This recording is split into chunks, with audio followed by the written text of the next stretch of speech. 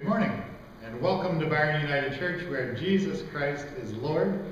It's too bad that we can't be together today to worship, but I'm pleased to be able to be with you on video at least, as I'm on vacation, and Helen Keenliside is scheduled to be our guest preacher on Sunday morning. And so earlier in the week, Helen came in and recorded a video of her sermon that she was going to be sharing with you this day. And we're just missing out on the donuts today.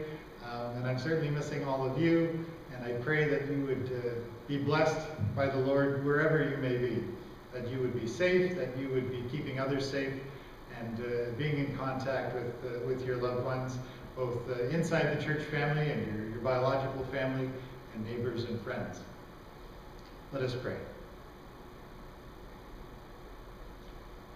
God of grace and God of glory, we pray that your Holy Spirit would be poured out upon us, upon our nation, upon the world.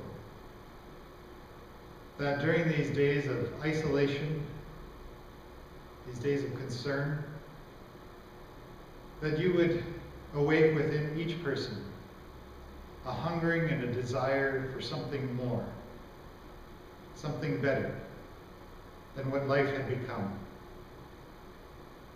When we're removed, Lord, from the routines of life, you have a way of planting seeds, of allowing us to quiet our hearts and minds and to hear your still small voice.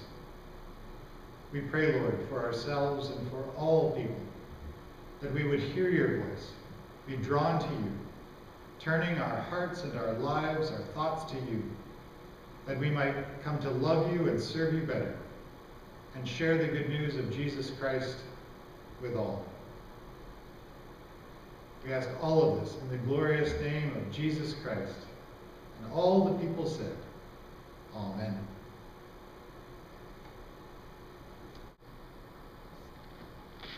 Good morning, Byron Church. It's good to be here with you. Our scripture reading this morning is taken from John 16, portions thereof, starting at verse 16, and entitled The Disciples' Grief Will Turn to Joy. The setting here is that Jesus and his disciples have just finished eating the Last Supper, or the Passover meal. They're still in the upper room, and Jesus is giving to them his last words of encouragement and instruction and advice. Jesus says, "In a little while you will see me no more, and then after a little while you will see me." At this, some of his disciples said to one another, "What does he mean by saying, 'In a little while you will see me no more, and then after a little while you will see me, and because I'm going to the Father?'" They kept asking, "What does he mean by a little while? We don't understand what he's saying." Jesus saw that they wanted to ask him about this, so he said, "Are you asking one another what I meant when I said, 'In a little while you will see me no more, and then after a little while you will see me'? Very truly I tell you, you will weep and mourn while the world rejoices. You will grieve, but your grief will turn to joy. A woman giving birth to a child has pain because her time has come, but when her baby is born, she forgets the anguish because of her joy that a child is born into the world. So with you. Now is your time of grief, but I will see you again, and you will rejoice, and no one will take away your joy. In that day you will no longer ask me anything. Very truly I tell you, my Father will give you whatever you ask in my name. Ask and you will receive, and your joy will be complete." Then Jesus' disciples said, "Now you're speaking clearly and without figures of speech. This makes us believe that you did come from God." "Do you believe now?" Jesus replied. "A time is coming, and in fact has come, when you will be scattered each to your own home. I have told you these things so that in me you may have peace. In this world you will have trouble, but take heart. I have overcome the world. Here ends our scripture reading this morning. May God bless to us his word and give us understanding for his message. Amen.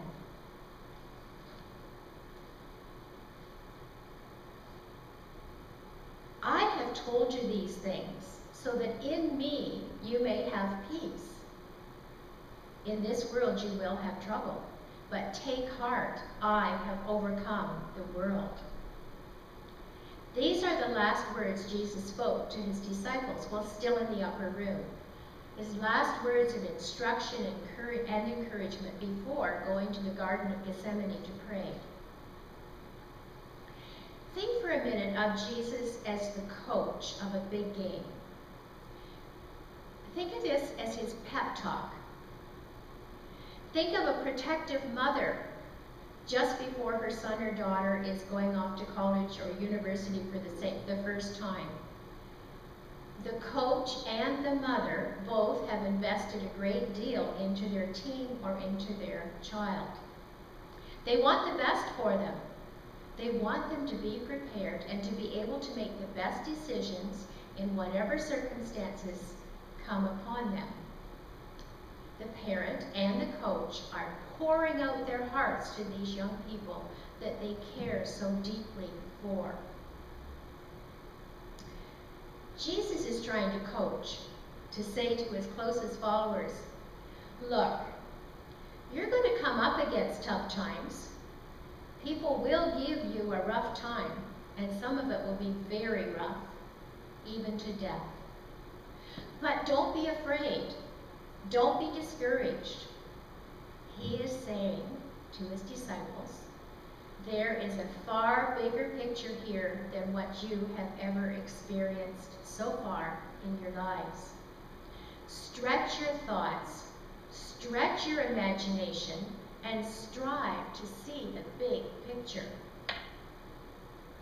During this intimate conversation, Jesus told his disciples, whoever believes in me will do the works I have been doing, and they will do even greater things than these, because I am going to the Father. And I will do whatever you ask in my name, so that the Father may be glorified in the Son. Jesus is saying, look guys, remember all those miracles you saw? Peter, remember walking on the water? Guys, remember feeding 5,000 men with 5 loaves and 2 little fish? Remember that you gathered up 12 baskets of leftovers. You will do miracles too, and even greater ones than I did. Why? So that the Father may be glorified. He said, you will do greater works so the Father may be glorified. In our current situation with coronavirus spreading and not knowing when or where it will end or how it will impact our lives, we can be afraid, or at least very worried about the health and safety of our loved ones, ourselves, our friends, our neighbors. We don't know what lasting effects this could have on our lives or the way we live. Some things that we are all becoming more aware of is the importance of washing our hands, personal space, and respect for one another. This pandemic is somewhat manageable in Canada for most of us, but when we think of the homeless, or those in prisons, or in crowded refugee camps, or those without social safety nets, the concern for our neighbors around the world becomes very real. We pray that this epidemic will subside quickly with the least possible amount of suffering worldwide. Maybe we could use a pep talk these days. From Jesus we hear, in this world you will have trouble, But take heart, I have overcome the world. At times like this, we can be reminded that no matter what happens to us or to the world around us, Jesus is in charge. He is in control. We can withstand anything, any difficulty, through Christ who gives us the strength. We don't overcome on our own power and authority. Our ability to overcome, to see the big picture, to see from God's perspective, comes from being in right relationship with Jesus. Jesus said, I have overcome the world. The big picture is that Jesus has already won the victory. He's winning, and he will continue to win the victory. And we can trust him in all circumstances. Jesus didn't promise us a life without difficulties and challenges. Quite the opposite. He told us we would face challenges. But he also said that within the difficulties and challenges, we could find peace. That deep inner peace that can only come from God. The peace that surpasses all human understanding. Jesus said, peace I leave with you. My peace I give to you. I do not give it as the world gives. Do not let your hearts be troubled. Do not be afraid. So how do we find that kind of peace when we are now, right now, in a state of emergency in the province of Ontario? Let me invite you to think of this as an opportunity to deepen your faith. And with that, to deepen your relationship with your Lord. With our activities canceled, we're at home. And we have time on our hands. I encourage you to choose to use this time to reflect on who God is. Open your Bible. Find a word or a phrase or a sentence that pops out at you, that speaks to your heart, that gives you a sense of peace and comfort. The Psalms are a great source of comfort for me. But dwell on the scripture that speaks to your heart and quietly let it sink into your soul and heal you of anything that would separate you from God. Worry and fear cannot dwell in the same space as peace and love and joy. Your thoughts might flick back and forth between these two states, but you can choose to trust in the Lord and choose to return to peace and love and joy when tension caused by worry and doubt and fear creep in. This morning I opened my computer and read my daily meditation from Henri Nouwen's writings. He was a priest who influenced many people in the ways of meditation and contemplation. Toward the end of his life and ministry, he lived in a large community. And there he learned far more about love and peace and joy through practical experience than he had learned in all of his other experiences in life. This morning, I opened my computer and I read these words from Henri Nouwen. Solitude, or what I'm calling quiet meditation or contemplation. Solitude is not a solution. It is a direction.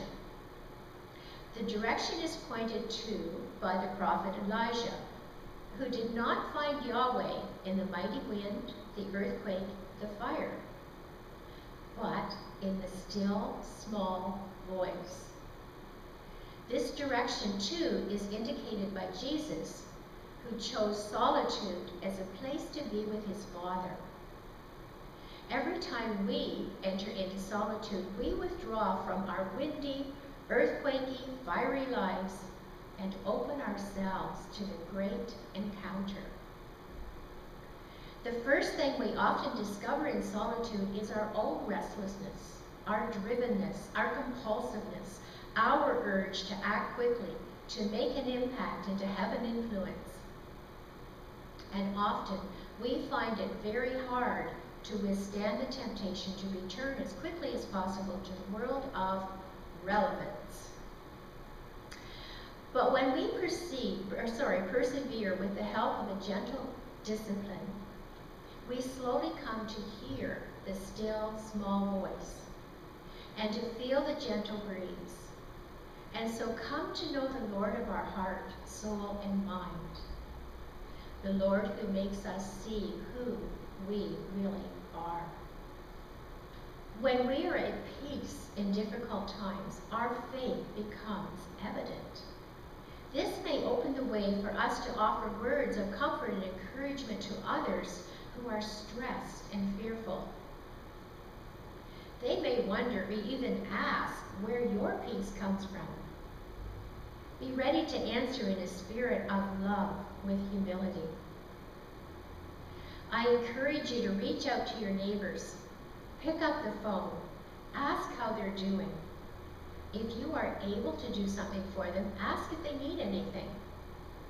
Maybe all they need is a friendly word of encouragement or someone to pray with them over the phone. Let your light shine. May God bless you with his peace as we face whatever lies before us in the coming days and weeks and months. And may God, our Heavenly Father, be glorified. Amen. Thank you, Helen, for sharing those words with us, proclaiming the good news of our Lord and Savior, Jesus Christ. Let us pray. Lord Jesus Christ, Son of God, our Savior, our friend and companion, we confess to you our fears and worries. We fall into the pit of wondering what our future holds. Forgive us, Lord. Teach us to trust you more than ever as we face the unknown future days, weeks, and months. Speak to our hearts as we draw closer to you. Speak to us through your Holy Scripture. Help us to find the words of comfort that will calm our souls and bring peace, love, and joy to our spirits. Give us the courage and conviction to do what you are inspiring us to do in response to the coronavirus. Guide our thoughts, our conversations, and our actions as we reach out to our families, friends, and neighbors, either offering our help or asking for their help. Show us how to allow these times to be a blessing. Help us to deepen our relationship with you, to know you as never before.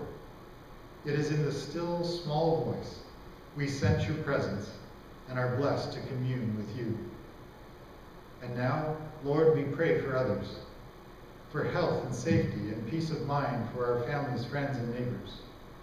We pray also for health and safety and peace of mind for those around the world who are already mourning the loss of loved ones. We pray for those who will become ill, their loved ones and caregivers. We pray for the leaders of the world who make wise decisions and to hold the safety. We pray for the leaders of the world to make wise decisions and to hold the safety and health of their people in highest regard. We pray for the healthcare workers and first responders, for courage, energy, and health as they give so much of their time and energy to protect us. Lord God, we know you are ultimately in charge. We choose to place our faith and trust in you. Speak to our hearts in this quiet moment. Speak to our hearts in our quiet moments of meditation and contemplation.